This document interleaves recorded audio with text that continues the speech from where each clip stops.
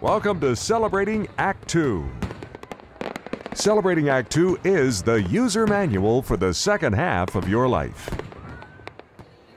Manny Pacheco with Forgotten Hollywood and Celebrating Act 2. Boy, Cinecon is in full swing. The sights and sounds, you never know who you're going to run into. We've got Alan K. Rode here, author, and you set up all kinds of film noir festivals, including the Arthur Lyons Film Festival in Palm Springs, and you've been working with Eddie Muller with the film noir. You're like Mr. Film Noir. That is my standard identification, and that and a whole lot more. It's just good to be here at Cinecon at the Hollywood Legion Theater. I'm a member of the Legion Post 43. I'm actually the chair of the theater committee as a former Navy veteran, or a Navy veteran forever. So it's great to be back having Cinecon here in my theater, should I be so bold to say. And let me ask you, I mean, you just put, this is a question we haven't been able to put out. Who are some of the famous actors from Hollywood's golden age that belong to this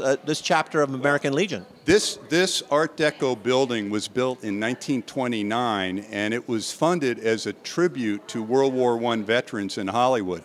And the film community, led by people like Cecil B. DeMille, Adolphe Menjou, all of those people, funded the construction of this building. Now, 7 years ago, there was a large auditorium, and it underwent about a $7 million overhaul that turned it in the state-of-the-art theater that the films are being shown here for Cinecon today. So this building has a lot of history. There's the Oak Bar downstairs where Clark Gable and Humphrey Bogart used to hang out and play pool.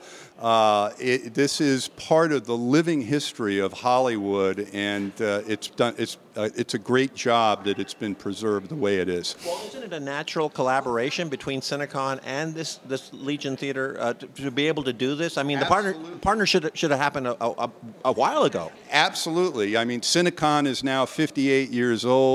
The Hollywood Legion Post 43 building is a lot older than that. So this, I think Cinecon and the Hollywood Legion Theater go together like ham and eggs. Now, look, I would be remiss if I didn't talk about your book, the fabulous, fabulous biography on Michael Curtiz. I mean, you talked about Humphrey Bogart. Of course, Michael Curtiz made so many great films, and of course, we can run them down, but I want to hear from you, what was the inspiration of picking such an iconic director? Well, I was asked by the series editor, Patrick McGilligan, are you writing another book after Charles McGraw? And I said, well, I'm thinking about it. And he said, how about a director? And I thought about Jules Dassin, who I knew slightly, and then I thought, can I go to Greece and can I spend a lot of time in France? And I came back to Curtiz because no one had really done a soup to nuts biography, and what cinched it is my good friend, the actor Dick Erdman, who is sadly no longer with us.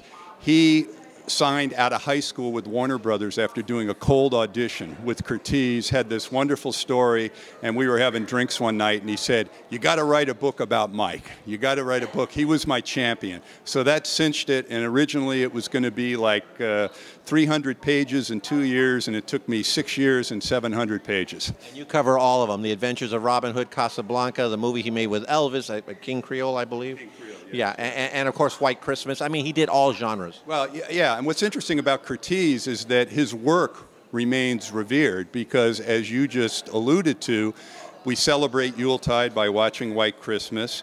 We celebrate Independence Day with Yankee Doodle Dandy, and every time we watch Casablanca, we fall in love all over again. But no one really knew who Michael Curtiz was other than these kind of anecdotal stories about how he mangled English and yelled at actors and was mean and everything. And of course, the truth is a lot more interesting than the fiction.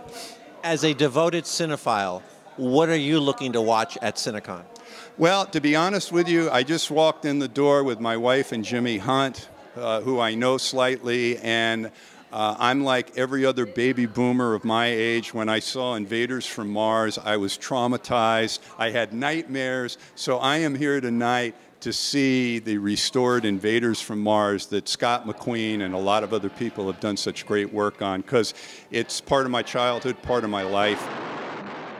and I want to come tomorrow to see my friend Patty McCormick, who I haven't seen in quite a while, and say hi to her and enjoy all the movies I can.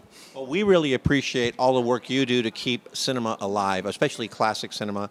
And Alan K. Rode, if you want to visit him and read his book, because his book is the definitive biography on Michael Curtiz. One more thing. My last name's pronounced Rhodey, not Rode, but you're forgiven. Well, there you go. Oh, my gosh. Alan K. Rode, I'm Manny Pacheco, Forgotten Hollywood's celebrating Act 2 here at Cinecon. Now you tell me. For more on Celebrating Act 2, visit our webpage, follow us on Facebook, subscribe to us on YouTube, and tell your friends. Celebrating Act 2 is the user manual for the second half of your life.